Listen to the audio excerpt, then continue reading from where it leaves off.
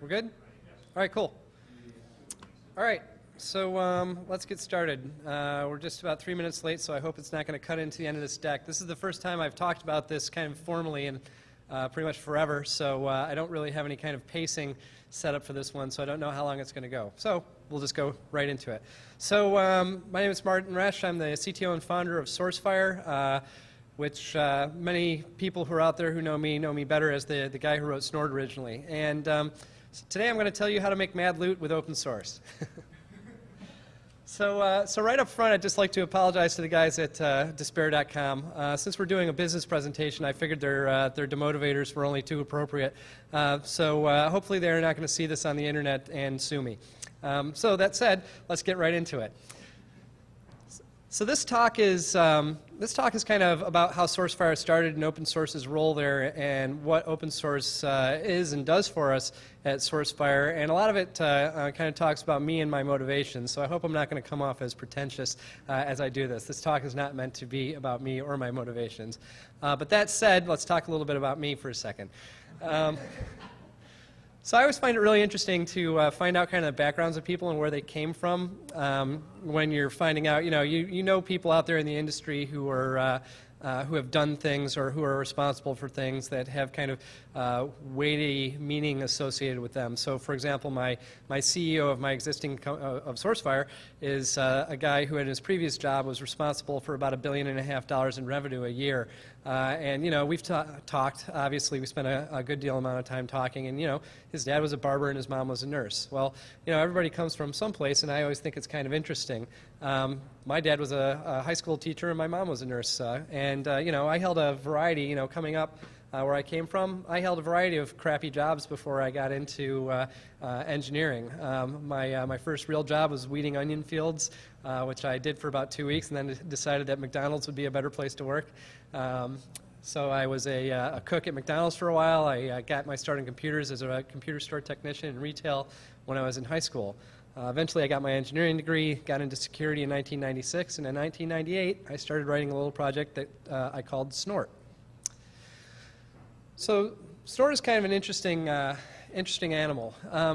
Snort's an open source project, and it's kind of fascinating now with what Sourcefire's done and what we've accomplished in having Snort as kind of this open source core, how much mystery there is around the open source concept and the projects and how you do them and how they work and stuff like that. If you talk to people who aren't close to it, who don't use the technology, who aren't engineers or coders or IT guys and stuff like that, this stuff is like, it's a miracle. Software just appears. Nobody charges me money for it.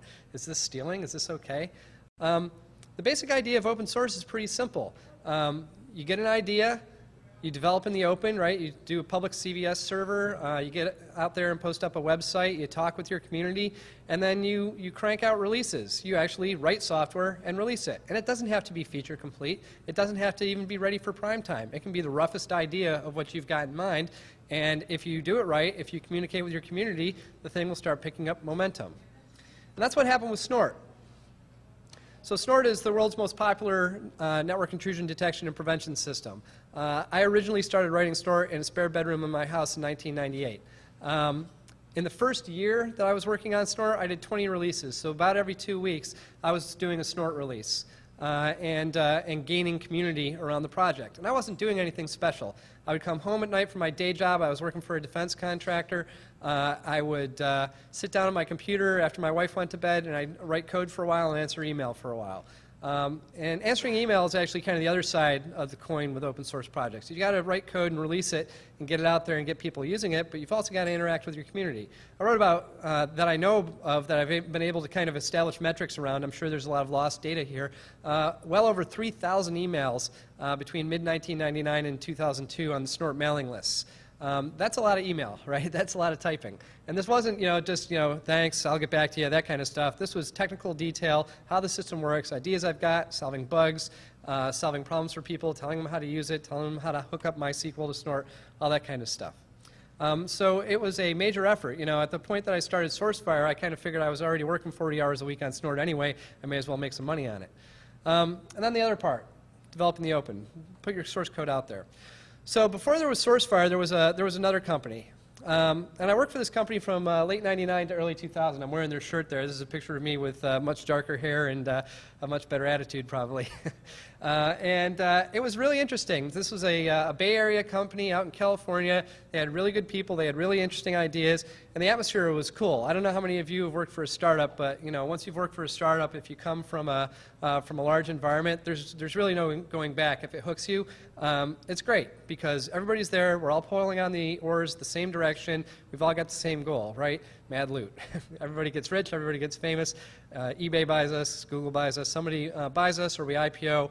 And you know, everybody gets rich. And that happens in a vanishingly small percentage of the cases of these companies, but it is a possibility. And I really got hooked by this. So I was into this, but there was a problem. At this particular company, we had kind of a fundamental problem with the company. And the problem with this company, which turned out to be very disappointing, was that the founder of that company was not very much fun to work with. And I'll kind of leave things at that. But eventually the company kind of evaporated out from under the person who was leading the charge there. So that was very disappointing, and this was in late 2000. So at this point, I kind of was thinking about, what am I going to do next? Should I go get a job? You know, as the guy who had written Snort, getting job offers wasn't a hard thing to do, right? In the security industry, it wasn't hard to come by.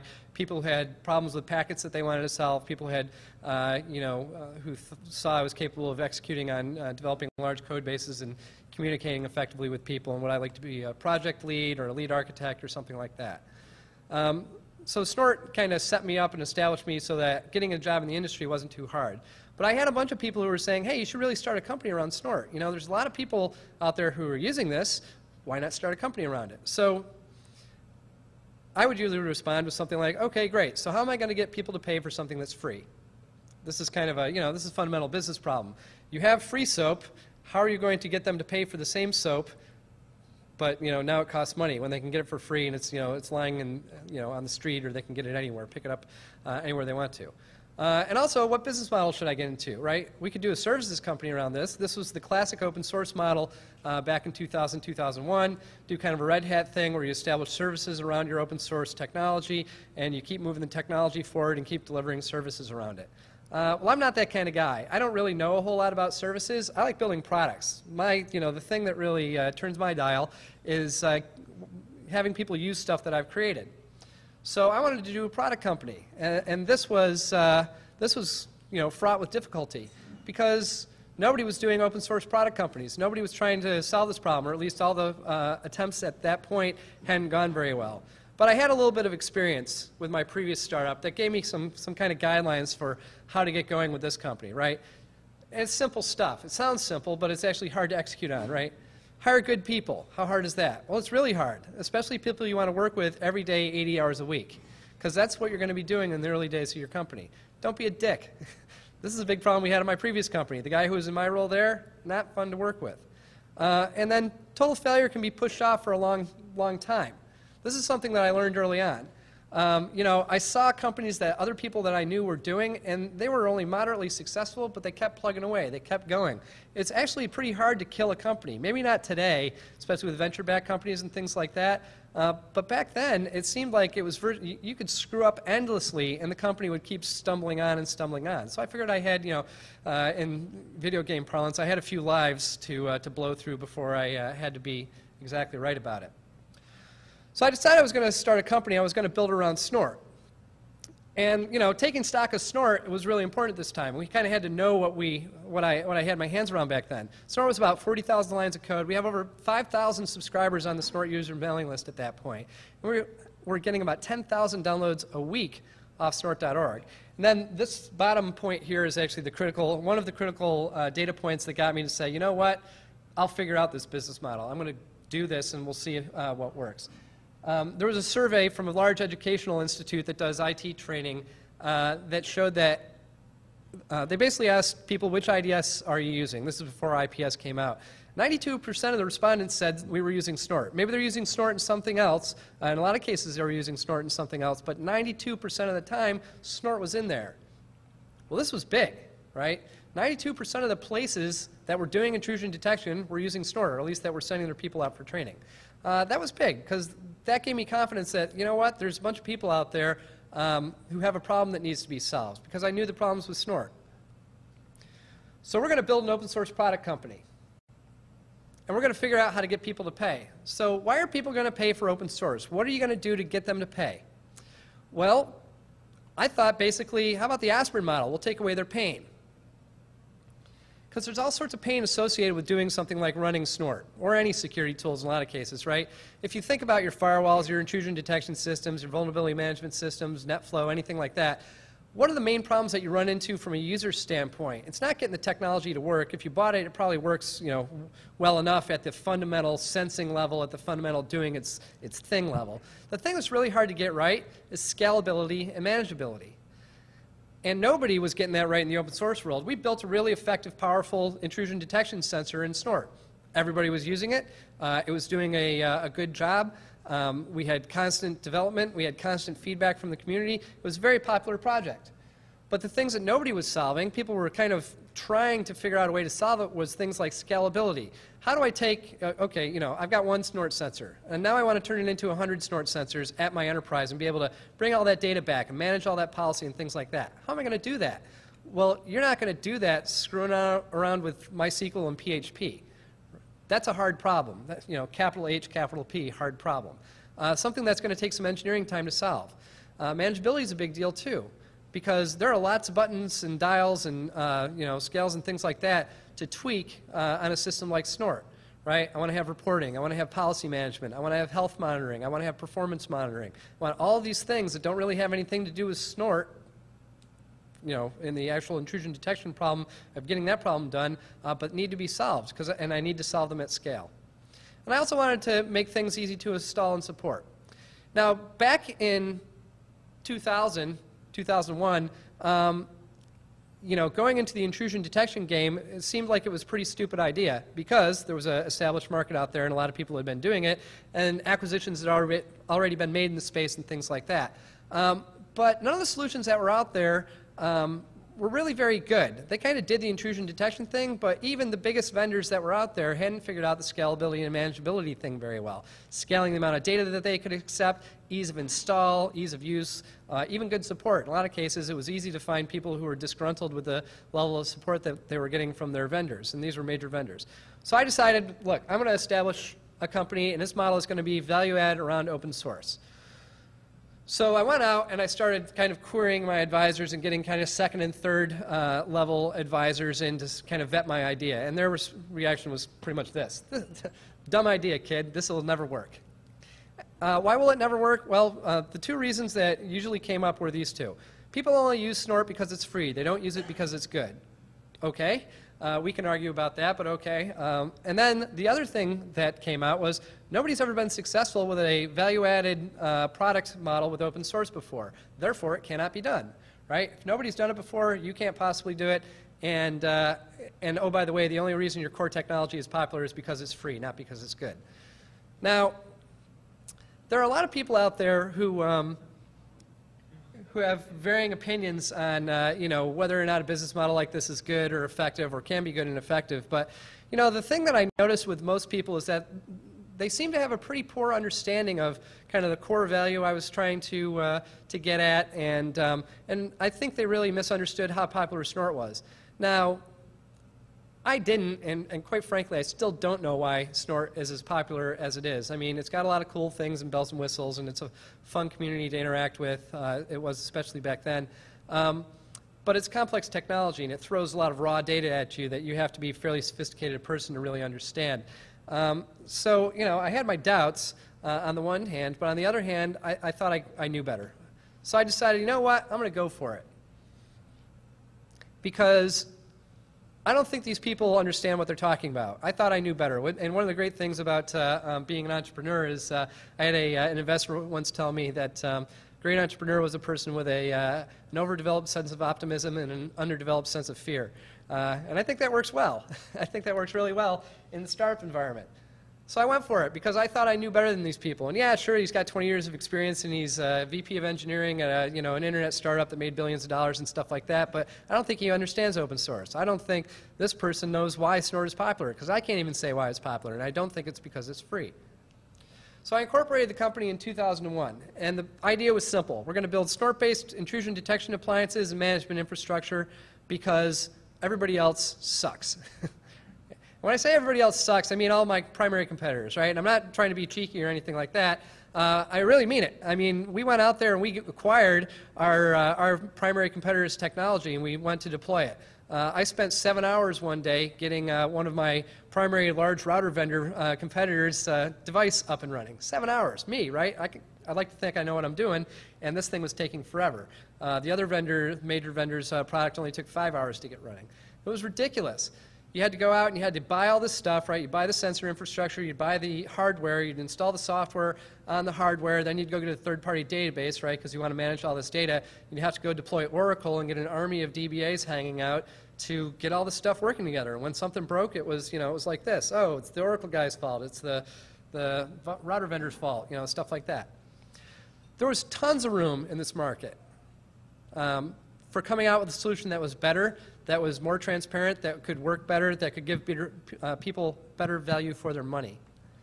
So I decided to go for it. So I started the company, and about a month later I got $100,000 in angel investment from a friend of mine that I ran the company on. And it turned out I ended up running the company on that $100,000 for about 10 months. Because getting funding in 2001 was, as they say, difficult. It was probably not quite as difficult as it is right now, but it was on the same order of magnitude. Back in 2001, the VCs talk about 2001 as nuclear winter, right? And the reason that they talk about it this way is because this was right after the dot-com bubble collapse.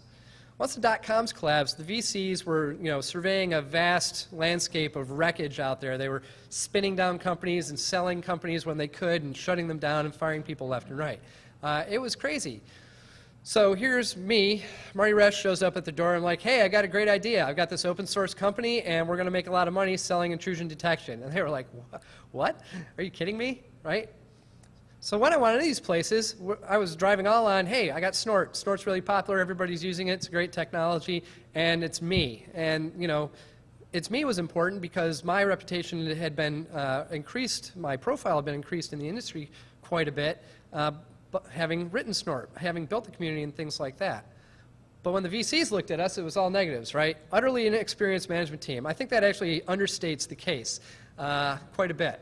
The team wasn't just utterly inexperienced, it was kind of tragically inexperienced. And I was, and I was the guy running the show. I didn't know, if we wrote down a list of everything I know and everything I didn't know, we could probably fill up the 320 gig hard drive on this laptop with the stuff that I didn't know, and we wouldn't need this whole piece of paper for the stuff I did know. So we didn't have a lot of experience. We didn't really know what we were doing. We were pre-revenue. We hadn't sold anything yet. That's VC speak for hadn't sold anything yet. And we were late to market in a crowded space. Cisco was there. ISS was there. Intrusion.com was there. Interisys was there. NFR was there. And there were probably a few others that I'm not remembering. Computer Associates was there and stuff like that. So there were a bunch of guys. They'd been competing for quite a while, at the end of the day, the minuses outweighed the pluses, by quite a bit. So this is the usual response I got. Call us back when you make some money, kid. Now, knowing what I know now, I can't blame them. If you look at the whole VC game and you look at, how much money these guys put into companies and what the expected returns are, the chances of a return are, it's pretty amazing. So here are the odds. Okay, so 1 in 500 business plans gets funded. So you write a business plan, you've got an idea for a whizzy startup, and you're tragically inexperienced like me, and you show up at a VC's doorstep and you say, hey, I got a great plan, I want to sell dog food on the internet. And they take a look at it and they say, no way, right? We've seen 10 companies like that, you're the worst one we've seen yet, get out. 1 in 500 business plans gets funded. 1 in 1,000 founders last past the first year post-funding. I found that to be a really interesting data point. This actually comes from one of our VCs that we eventually got. 1 in 2,500 companies that shows up at the doorstep has any kind of liquidity event. So this is getting bought, getting your money back, or having an IPO. 1 in 2,500 chance of that. And then, better, 1 in 50,000 actually manages to make it to an IPO. So if anybody walking, yeah, thank you very much. I'm getting a golf clap from the back of the room. if you want to look at the odds here, the chances of you showing up at Mr. VC's door and being the guy that's going to IPO a company sometime down the road are vanishingly small. But from the entrepreneur standpoint, we always have this to look at. It's 1 in 80,089,125 to win the Powerball lottery. So, you know, from that standpoint, if you're on the entrepreneur side, doing startups is great because you've got radically better odds than the lottery of IPOing and, you know, getting all the IPO glory. I could do a whole other presentation on how much fun that is, but we're not going to go there.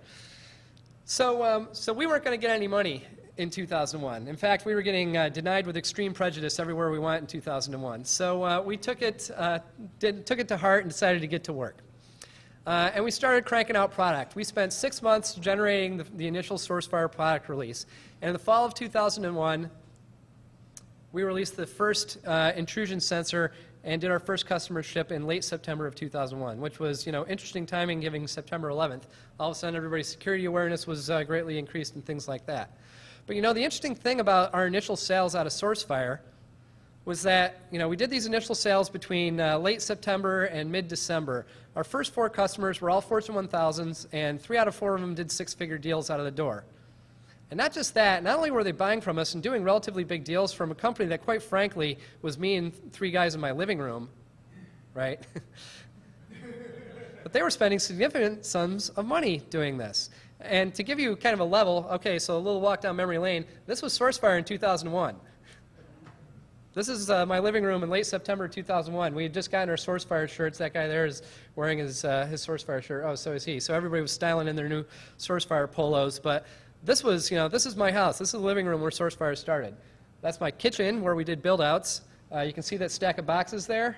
That stack of boxes is our first order. That's our first $100,000 order getting ready to go out the door. And yes, that is a cat sitting on top of it.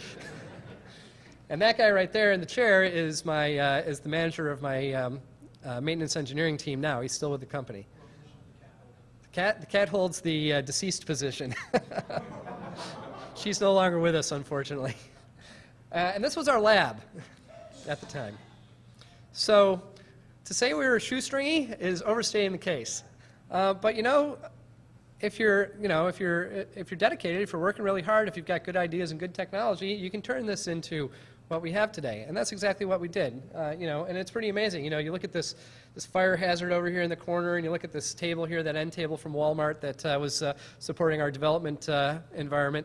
It's pretty scary how shoestringy it was, but we got through it, and eventually, you know, we started selling. So why did people buy from a company that, quite frankly, could have been wiped out by a bad day at the Mexican restaurant? Right? So we could have gotten some bad burritos, and that would have been it. Our support would have been gone for a week or two, right? Why did people buy from us? People bought from us because of open source. They had trust in the company. And this is really fascinating. Once people knew it was me, I was doing the selling back then. So literally, they were on the phone with me, on the phone, and I was out on my deck selling to customers, selling to big customers, government contractors, financial firms, things like that. They knew it was me. The guys I was talking to were open source users. So these were guys who'd been used to interacting with me via email, via IRC for years anyway. And they were in positions of power now. They had budget, or they were a technical decision maker or whatever. They had the ability to leverage the relationship that we had established solely over the internet, and they had budget. So they're like, well, we need a new IDS solution. We've tried the majors. That hasn't worked very well. We're running Snort anyway. Why don't we go to the professional version and see if we can make it better? There was a very, very large user community out there that was the vanguard of Sourcefire's customers, and they continue to be that way. Snort users, every Snort user, from my perspective, is a potential Sourcefire customer once their pain point gets to a sufficient level, right? Once they have to start scaling it, once they need manageability, once their boss tells them, hey, I need something that's supported by a third party because, you know, we've got to demonstrate Sarbox compliance or PCI compliance or whatever.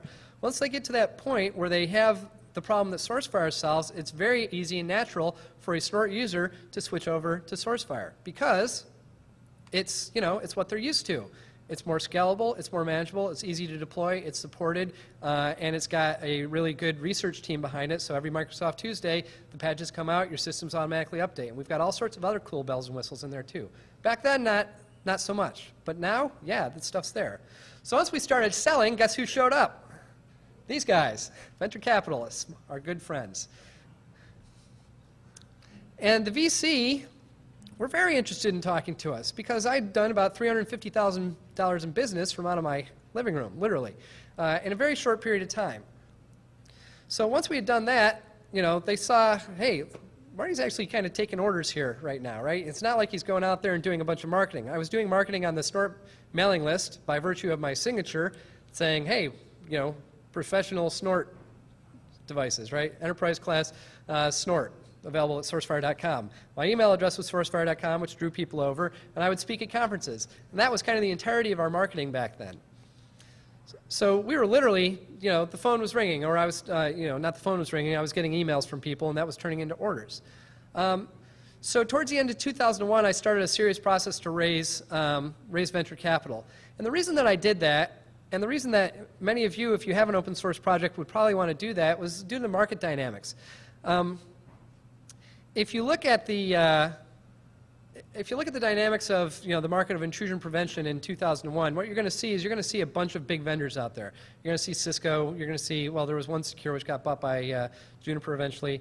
You're going to see ISS and all the other guys out there. Well, I wanted to compete with Cisco, right? Because I knew there were a bunch of customers out there who weren't really thrilled with their Cisco installs. So I wanted to go get them. And if I was going to go get them, if I was going to grab that market share, I was going to need money to do it. Not a little bit of money, a lot of money, right? We run the company literally on $100,000 for 10 months. The guys wanted to have salaries. Like, we weren't even paying salaries in the beginning. We weren't paying salaries. We weren't paying for anything except for equipment to get the stuff built and get it out the door and travel once in a while. So we needed money, and we needed quite a bit of money. So I hit the road and started doing, started raising the Series A. And I raised it in two tranches, and two tranches means in two pieces. Did a $2 million raise on the first tranche and then $5.65 million on the second tranche. And flew continuously between Waltham and Palo Alto for about 3 months.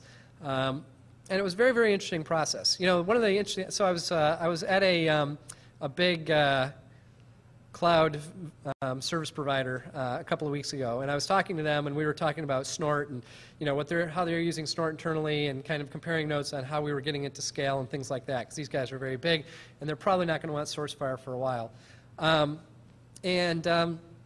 we were talking about it, and you know, we got talking about what kind of companies are you interested in, Marty? What are you thinking about buying? You know, are you thinking about buying companies and things like that? And I said, yeah. And they said, well, you know, how do you, when you look at these guys, how do you look at them? I say, well, usually I look at their technology first to see if it's interesting, and then I look at their balance sheet to see how they're doing. And these guys were like, you know, it was a room full of engineers. They're all kind of shocked that, Marty's looking at balance sheets. But it's important, right? I raised this entire Series A by myself and learned a lot in the process. It's very important that if you're going to do an open source company, especially if you're the guy, the main guy who's running the company, who founded the company and things like that, you're going to have to be very hands-on in the early stages. So I went out there, I talked to a total of, I think, 24 different VC organizations. At the end of the day, I got 4 term sheets, which is, hey, we're interested in funding you. Here are our terms. We're going to use Vaseline. We're not going to use Vaseline. We're going to use sand and broken glass, whatever. If you understand the investing process, you know what I'm talking about.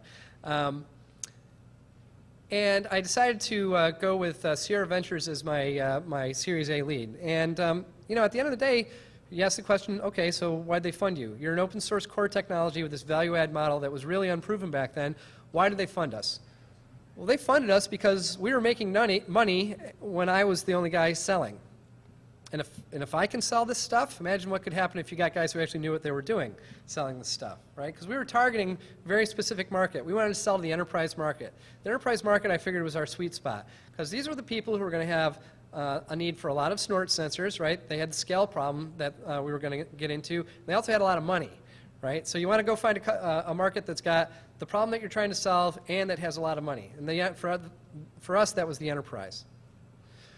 And we were able to sell to these guys with just me doing the selling. So it didn't matter that I didn't know how to do a pipeline, that I didn't know how to do a forecast. I had an embarrassing moment at a VC once where I didn't know the difference between bookings and revenues, right? So there was a whole bunch of stuff that I didn't know back then. But despite that, we were making money. And the open source thing was actually hugely valuable. Once again, And the reason that it was valuable was because it established reputation. So as you know, in the security world, reputation is everything. Like your reputation as an individual, the reputation of the technologies that you work with, even the reputation of the technologies that you choose to work with is everything. And in an open source project, it's exactly the same way. You know, they talk about the gift economy with open source. If you read the Cathedral and the Bazaar, they'll talk about, you know, kind of the open source principles of release early, release often, and communication, and also this idea of the gift economy. The idea of the gift economy is that your reputation is tied directly to the level of contribution that you have to the community. So I had a high reputation in my community, which, you know, started out as a Snort community and later kind of bled over into the security industry because of the work that I had done with open source, right? So because I built quality technology, I had a good reputation. Because I interacted with people on a level that was, you know, of equals essentially, because I wasn't a dick, as I said at the beginning of this thing, people had high regard for me, and that made getting money easier. Because anytime one of these VCs would go out and do reference checks, they'd call up, you know, they'd call up technical guys that they'd been working with for a long time, and they'd say, do you know anything about Snort? Do you know anything about Marty Resch? And 9 times out of 10, it would come back, don't know a whole lot about Marty Resch, but I know he has a really good reputation, and, you know, I'm not an intrusion detection guy, but I know Snort is everywhere. And that's all it took. It was huge, absolutely huge.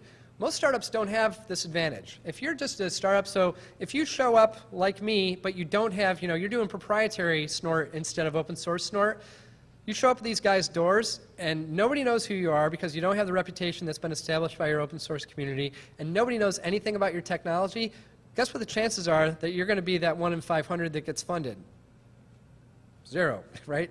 Nothing. You're not going to get squat because nobody knows you. You're going to have to not only have radically reduced chance of getting money, but the amount of time it's going to take to get money is going to be radically increased because you're going to be spending your time establishing your reputation with the VCs, and the way that you're going to do that is you're going to hang out with them. Lots. You're going to go in there for lots and lots and lots of meetings. And that happened to me. They string you along for a while. They're trying to figure out, you know, who you are and what you're doing, and they bring in one partner or another partner and things like that. Well, until you get to the full partner meeting, you haven't really met with the VCs yet. You've just met with their associates and things like that. And that's when you get to the partner meetings when they're making a decision about whether or not they're going to fund you. Everything leading up to that is quite frankly making them feel good about taking you to the partner meeting. So, you know, Series A of Sourcefire, I had to do a bunch of that. Once we got funded, Series B, C, and D, we didn't have to do that anymore. Our reputation was established as a company at that point, and people saw that Sourcefire could make money. So this open source thing is absolutely huge for establishing reputation and for getting people comfortable with your company. The difference between having it and not having it is night and day. Can you imagine how difficult it would be to do Sourcefire in 2001 if we hadn't had open source? Think about it. So I'm going into a crowded market space. I'm yet another proprietary solution. Got an incredibly inexperienced team and a technology that is, you know, roughly on par with all the other technologies that are out there. It doesn't really have much differentiation, at least not that anybody can see. With Snort, everybody knew who we were. Everybody knew the differentiation of the technology. It's open. It's transparent. You can modify it. You can extend it. Everybody had all of that already kind of established. And once that was in place, then it was just convincing these guys that, you know, giving me a few $1 million wasn't the worst bet that they ever made in their life. So once we got open source, it was kind of off to the races. These are results. These are our revenue figures for the last, well, since I started the company. So from about $300,000 the first year I was in business up to about $76 million last year. So that's not too shabby. There's some, if you curve or graph out the curve here, it flattens in some places and spikes in some others based on kind of externalities that are happening. Like we had a failed acquisition that by Checkpoint back in 2006 that effectively got the federal government to stop buying our stuff for almost 2 years, things like that. And then last year you see it kicked back in. You can see the bar gets a little taller, a little faster there.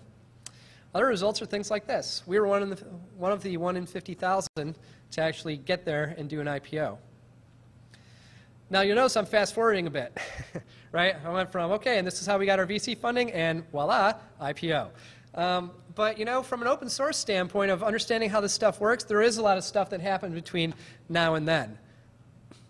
From incorporating the company to first customer ship of our first product, to our first round of VC, to staffing up, shipping new alternate technologies, you know, all of these things that had to happen and had to happen well. But most of that stuff is business execution. If you think you're going to win the hearts and minds of everybody with superior technology, especially selling in the enterprise space, think again. You need solid sales execution, you need solid marketing execution, you need a solid management team. One of the things we did early on in the company was we really overhired management. We hired a bunch of guys who were qualified to run public companies back when Sourcefire was 40 people. And the reason that we did that was that many of those people are still with the company. In fact, the majority of those people are still with the company. We still have our core management team, even today, that we had in 2002. And that's meaningful, because you don't have people who are ramping up, who are coming up to speed on what the technology does and how it works and things like that. It really means a lot. And there's been all sorts of challenges along the way. You know, we had Gartner declare our core technology, declared intrusion detection dead in 2003, so we had to invent a whole other technology to stay relevant. We had a failed acquisition in 2005, 2006, which cost us a lot of momentum in the government. We had an IPO, which quite frankly was not a high point of the company in some ways. If you know what Sourcefire's history has been like as a public company, it's been rocky because we had some execution issues in 2007. And, you know, these things happen. But at the end of the day, you know, despite the fact that my stock price is wherever it is today, 650 or something like that, people ask, you know, would you do it again, knowing that, you know, your stock price was going to be a third of what it was shortly after you IPO'd and things like that? The answer is yeah. There's a lot more strategy to doing IPOs than just, you know, getting the big cash out and walking off into the sunset and being rich and buying Lamborghinis and stuff like that. There's way more to it than that. The things that are there when you IPO, you know, especially if you're not getting bought, it's just getting more money into the company and giving your stock a real value that can be sold on the street. And let me tell you, as the founder of the company, you're kind of like the captain of the ship. If you want to sell your stock, you're the last man off the boat. You don't get to really sell a whole bunch of stock, right? You don't get to buy the Lamborghini and get rich. You can leverage against that if you want to. You know, any bank would be happy to let you leverage up your stock, but you know, in these current market conditions, that's probably not such a good idea. But a lot of stuff did happen. But you know, most of the stuff that's related to open source was early on. All the ideology was cemented in the first year that the company was running. All the operations around the open source model were solidified in the first 18 months of the company. And the open source effect is absolutely huge. It's amazing how impactful open source was for Sourcefire. What did open source do for Sourcefire? A lot of people talk about, you know, we've put technologies into Snort, some of which are pretty innovative. We got, you know, back in 2002, we got Snort running at gigabit speeds. You know, more recently, we're running at 10 gigabit speeds. We put in new types of detection in there. We put in systems that will allow the sensors to tune themselves and things like that. We're actually continuing to move the ball forward on the technology itself, on the core fundamental technology of how good an IPS can be, how effective you can be by deploying IPS. We've done those things, and what that's done for us is continue to maintain our community and move it forward. Because what that community does for us is this, gives us trust. People trust us because we keep moving the technology forward, because we've always been a good citizen to them. We've never done things that have hurt our users, and we've always tried to move the ball forward. And not only that, but we keep trying to innovate. We come up with new ideas on how to solve the problem, and then we implement them in technology, and we give it away. And why do we do that? Because that builds our addressable community, right? I look at the open source community as kind of like this universe of people. If you, so I'm into astronomy. I don't know how many people know that, but I do astronomy as my hobby. And one of the underlying themes of kind of cosmology of understanding how the universe works is this concept of inflation, of the universe getting bigger all the time as a result of the Big Bang. But you know, it's not the universe that's getting bigger. It's not, you know, more mass is being created. It's space itself is inflating. So it's like the surface of a balloon. It's stretching effectively. Well, the open source community is kind of like the universe in that regard. If I have 5% of the open source market, the way that I continue to grow my user share is not by trying to seize more percentage of the open source market, it's by increasing the number of users that I got. So if I have a constant 5% of the user base out there using my stuff, and I want to add people to the mix, I increase my open source market. That's very important. And It allows us to maintain the effects that open source gives us of trust. People trust us walking in the door. They know who we are and what we're about. It gives us credibility. People took me seriously. Fortune 1000 companies took me seriously selling in shorts and a t-shirt, barefoot, on the deck of my house in 2001 because they knew who I was, they knew that I was capable of creating good technology, and they knew that I wasn't going to quit. I wasn't just going to disappear like some fly-by-night operation. I was going to be there. I had credibility, regardless of what my company looked like. You saw what the pictures were there, right? Regardless of what the company looked like, I had credibility, and therefore the company had credibility, and the technology had credibility. We had credibility wrapped all around us as a result of doing this open source project. We had access too. Access is absolutely huge. How many companies do you get pinging on your door all the time saying, hey, would you let me come in and do a demo? Would you let me talk to you? You know, I want to show you my whiz-bang widget and things like that. It happens to me all the time. I get, you know, an absolute massive pile of email every day from people who want to show me something, who want to demo something, who just want 5 minutes of my time and things like that. If you're a startup and nobody knows who you are, you're on that treadmill. When I would send an email and say, hey, I'm going to be in town, or I would just send an email out to the Snort mailing list. I'm going to be in San Francisco next week, and I'm speaking at this conference, and I'm going to be hanging out there for 3 days. I get emails back, hey, you want to meet? You know, hey, we're doing an IDS project. You want to come over and we can talk about it and stuff like that? Or, you know, it even works now where, you know, my sales guys will say, hey, Marty, they won't meet with me, but they will meet with you. So could you come? It gives you respect, too. So one of the, you know, and this is, okay, so this is a weird phenomenon of the open source and something I'm not entirely comfortable with. And really, I've been debating about whether I should talk about it at all. So, and the reason is, I'll go back to that pretentious slide. I don't want to come off like a pretentious jerk. But that said, let's talk about me. I think one of the really interesting things and one of the effects of open source, and maybe it's my particular reputation or the reputation of the technology, I'm not sure how this came to be, but there's a big difference between being a big vendor, being Cisco and walking in a room and trying to win a deal, or some startup walking in a room and trying to win a deal away from Cisco, and walking in a room to try to get a deal away from Cisco or some other vendor, and you know, before the meeting opens up, you get 5 guys from the buyer, 5 people at the company who are thinking about buying your stuff, asking you for autographs. I get that. I don't know why. My wife thinks it's really weird, but I get that. And do you have any idea how meaningful that is? Do you have any idea how huge that is? This dark matter thing down here at the bottom is, you know, back to the universal theme I was talking about a few minutes ago. Open source gives your company mass, more mass than it actually has. So one of the big problems they've got in the universe is that you know, gravity doesn't quite work right on large scales, and they've come up with things like dark matter and dark energy to explain it. So the universe has this kind of hidden mass that holds everything together, and they're not quite sure what it is or how it works. Open source is kind of that way too. Open source gave Sourcefire mass. Back when Sourcefire was nothing, back when, you know, a car crash going to lunch could have literally wiped out the whole company, we had mass. People treated us as they treated a lot of these other companies. And yeah, they thought, you know, in the final analysis, when you started looking at the numbers and things like that, the financial guys would say, hey, wait a second, these guys, you know, these guys barely exist at all. Why are you thinking of spending this much money with them? Well, you know, as far as the people who were doing the buying, the technical decision makers were concerned, we were on an equal footing with all the biggest vendors out there, even when we were 30, 40, 100 people. So open source gives you that too, because open source establishes your name, it establishes your presence, it gives you credibility in a room full of people that you wouldn't have otherwise. Okay. So open source theories. So we'll come into the home stretch here. So these are my pet open source theories that I've kind of developed over the past few years of working at Sourcefire and developing Snort and things like that. This top one is probably one of the most important ones, and this talks about the business value of an open source project.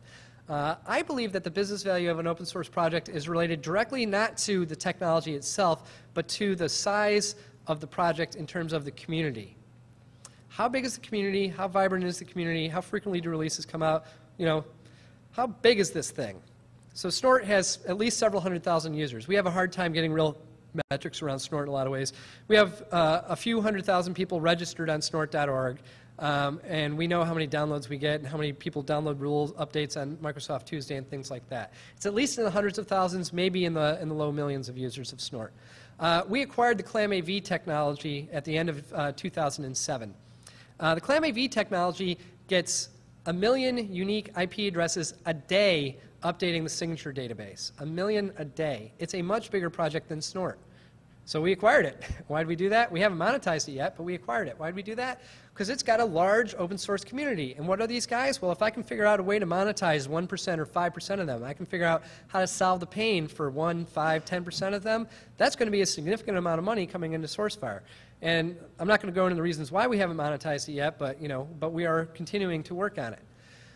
So open source projects, and this is actually fairly rare. If you look at like SourceForge, SourceForge is the graveyard of 1,000 Perl scripts, right? It's, there's all this stuff out there that's just out there, neglected, wasted. I saw something not too long ago that the median number of developers listed in a SourceForge project is 1, and the vast majority of them are abandoned. It's really interesting. Getting critical mass in an open source project is actually pretty tough. And like I said, I can't explain why Snort took off the way it did, other than I was having fun putting out releases and interacting with people. It was fun for me. So, the first 2 years of Snort development were all in my spare time and just me having fun and doing stuff that I thought was neat. But building this community up, that has value, because once you've got that community in place, you can think about monetizing some percentage of it, because they're going to have a problem that you can solve. So open source users are your farm team. I talked about this inflationary idea. Growing the size of the community grows the size of your addressable base. Whether or not that as a percentage, it stays constant. That's a really big deal too. So what does this mean practically? It means you can't close your open source project. If you've got an open source technology and it's popular and it's well known and it's out there and it's doing things like opening doors and gaining credibility for you, building trust, things like that, it's absolutely critical that you keep it open. Because as soon as you close that technology, you've done 2 things. If you're not the leader in the space, you've done 2 things. And chances are you're not. If you're coming from an open source position, you're not. Number 1 is you've pissed off your community, right? So all these people who are your buddies are no longer your buddies because they're mad that you took away their toy. You took your ball and you went home. Well, that's great. Well, they're all going to go see if they can find another ball, make another ball, something like that. And then the other problem that happens when you do this is that you just went from being an open source vendor with kind of the open source cachet and this open source community who was interested in some regard to your technology. You not only just did that, you not only just got rid of that community, but you also just turned yourself into a tiny proprietary vendor that does this one thing. And yeah, it's got a good name for itself, but the people who used to like you, who would open the door, they're not there anymore. So once you've committed to open sourcing a project, I think you really got to stick at it. And and this is an educational process both inside and outside your companies. Some places you'll show up, and I've gotten it before, you show up at the door, you say, hey, I'm the Snort guy, and I want to sell you my Snort solution and stuff like that. And they'll say, oh, you can't trust open source because it's less secure than proprietary systems. I read it in Microsoft Systems Journal or something. You get that. You get that pushback from the customers once in a while, and that's happening a lot less now. The other pushback that you get is from non-technologists within your company, and this is an educational process. When we hired on our star management team at Sourcefire, as they came on board, or as I interviewed them, it was, the line was always, this stuff's going to be open source, and if you can't deal with the whole open source concept, the whole open source model, you need to think about whether you want to really be here, because we're not going to close source this technology. It's going to be open from now on, and that's it. And every improvement that we make is going to go back out there in this technology. So people, you had to get your management signed up for it as well. Otherwise, you're going to be facing this constant, relentless pressure from the people who don't get how open source works, who don't get what the value of the open source technology is, pressuring you to close it down.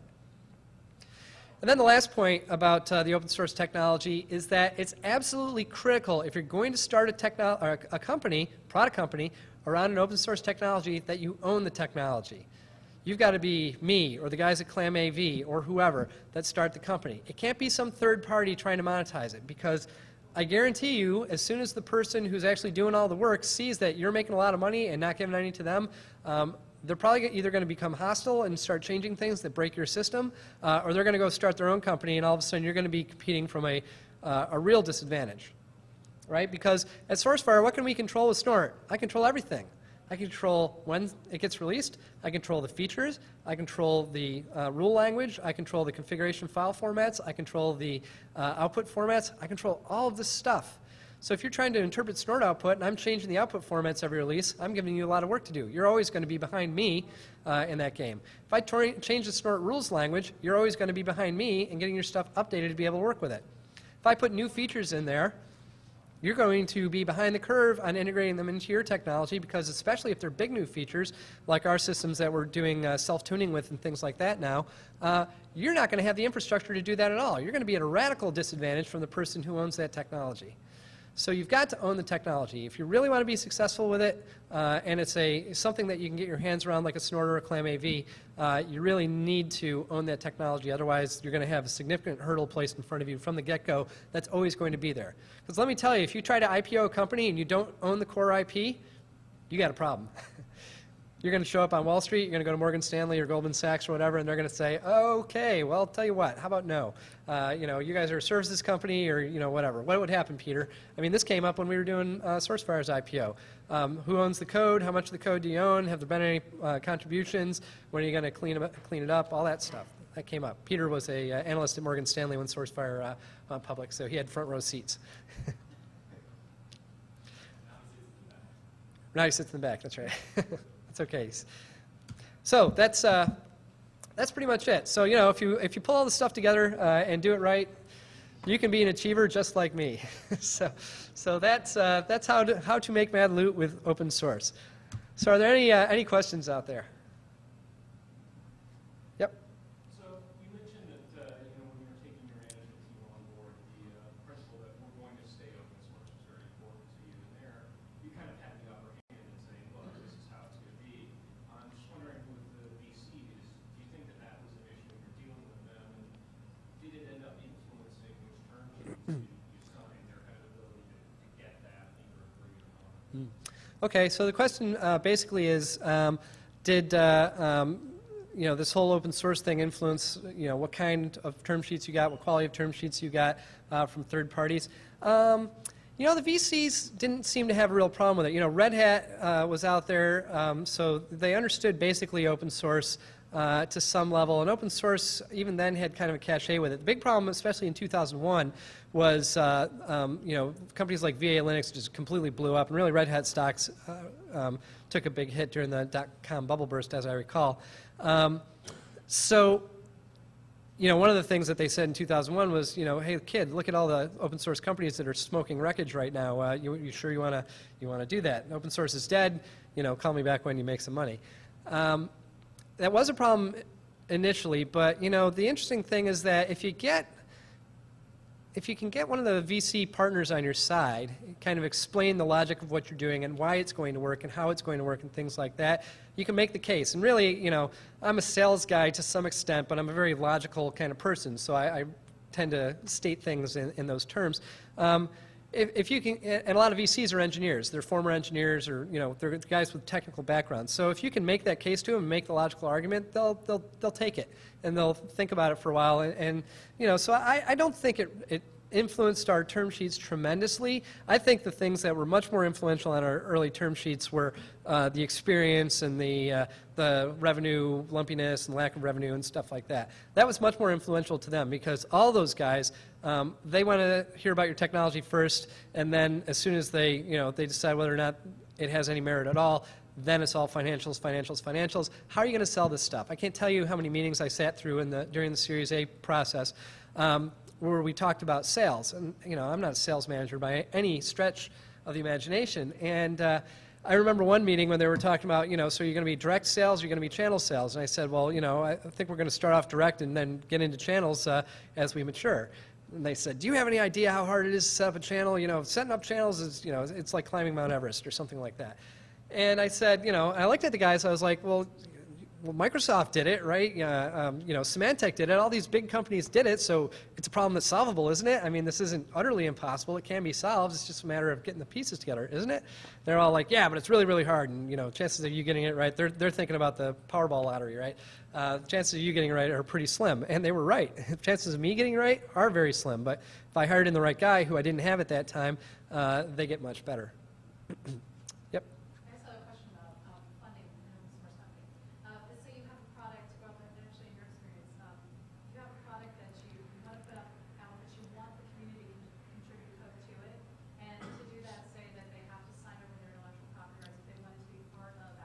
Sure. the final version. Yep. Would that make it a lot less attractive to VCs? Because from what I understand, your team wrote the code. What if you opened it up to everyone? Okay, so there's a few things there. So, so the question is, if I take third-party contributions with automatic assignment of rights of those contributions, does that make it less attractive to VCs? Actually, that'll probably make it more attractive to VCs because they want to have the IP bundled up in one entity as much as possible. Because when you have that, you can sell it, you can OEM it, you can do whatever you want with it, right? You can sell it to somebody else, you can license it out. If you have all this open source entanglement with a bunch of third parties that have contributed code that you don't own, that you don't have copyrights to, and there's all sorts of legal hairballs out there that are around this. If you can get it all yours, you should get it all yours. And in fact, with recent versions of Snort, we've got riders in the Snort licenses that basically clarify what our interpretation of the GPL v2 is. And quite frankly, GPL v2 is open to interpretation. So if you look at like Nmap or Snort, we basically say, hey, look, if you want to contribute to this project, cool. Anything that you contribute belongs to us. We consider those to be gifts, and they're assigned to Sourcefire. If you have a larger module of code that you want to contribute to the system, send us an email and we'll talk. But we want as little third-party ownership of our core open source code base as possible because that really limits us, constrains us from maximizing what we can do with that code base. So VCs will be much more favorable if you have everything tied up in a nice legal bow with your open source technology. Open source users might be a little less inclined to contribute to it on the one hand, but on the other hand, you know what? At the end of the day, most of those guys want free stuff that works well, and if they can get their feature into it, they're pretty happy about that. There's a lot of pragmatists out there. For all the revolutionaries out there who are who have the proper revolutionary spirit, there's 100 people who just want to get work done, and most people can live with that. And I know I'm saying this right down the road from MIT. I'm sure Stallman's going to storm in the room any minute now and club me to death. But I think there's a lot of room for compromise with open source projects.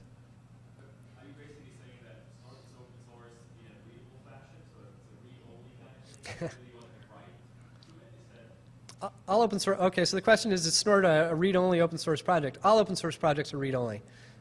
You have the code, so if you want to make local changes and distribute them yourself, you're free to. But if you want to get something into the code tree, it's not a democracy. This is a common misconception with open source projects that we get from our competitors all the time. They say, oh, any jackass can contribute to Snort, and it can be doing who knows what, backdoors and all sorts of stuff, and crashes and buffer overflows and all this other crap. Open source projects, a well-run open source project is a benevolent dictatorship. There's one guy at the top of the pyramid who says what gets in and what does not. So they're all read-only because you have to get that guy to say, okay, I'll put that into the code base, or it's not in the code base.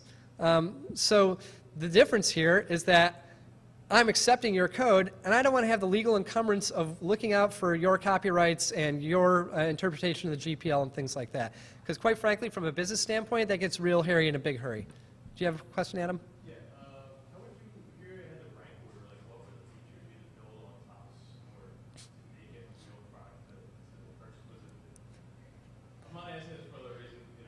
Sure. Right. But like, is the management interface with the scalability? Like, what was the most monetizable feature? Okay. So the question is, what was the most monetizable feature or features that I built on top of Snort starting the company? The things that I identified early on, it's pretty easy. If it takes me 7 hours to install one of my competitors' products, ease of installation. Put it on an appliance, make it so you can turn it on and get it up and running in about 15 minutes. So ease of installation, and really, data management and data analytics. This is a dirty secret of the intrusion detection industry, is that everybody's all about detection, nobody wants to talk about data. Well, all these things do is generate data all day, every day. How are you going to manage it? If you deploy $1 million worth of vendor X's gear, and then you call them back and say, hey, I want to manage all the data now, and they say, call Oracle, they make a really nice database. You should be pissed off, because they only solved half the problem for you. So data management for us was a big thing. So put a GUI on it that allows me to work with lots of data, put a database right in the system that's going to scale with the amount of data that I can expect in most of my deployments, that sort of thing. So the interesting thing you really bring up is the installation time. So were competitors shipping out like pre-install boxes for demo, and then you go and buy the product and it takes 6 hours to get it running, or is it? Well, the 7-hour case that I'm identifying was actually an appliance, believe it or not. And the 5-hour case was a piece of software that ran on top of Windows. Yeah, so one you had to install, and there was all sorts of key management stuff. And the appliance had 3 GUIs. It had a Windows Fat client, had a Web GUI, and it had a Java GUI. I mean, it had 3 GUIs for the thing. And then the stack of documents that it came with was this thick, and half of it was talking about routers. So, I mean, there was no intuitive way to get into the product at all. It was almost built as if, it had been built to maximize consulting hours, effectively. Any more questions out there? We're pretty much at my time limit, so I should probably wrap up. Well, I'd just like to thank everybody for coming and spending some time with me today. If anybody has any questions or follow-up, I'm going to be here through tomorrow. So feel free to catch up with me, and I'd love to chat about this stuff. Thanks very much.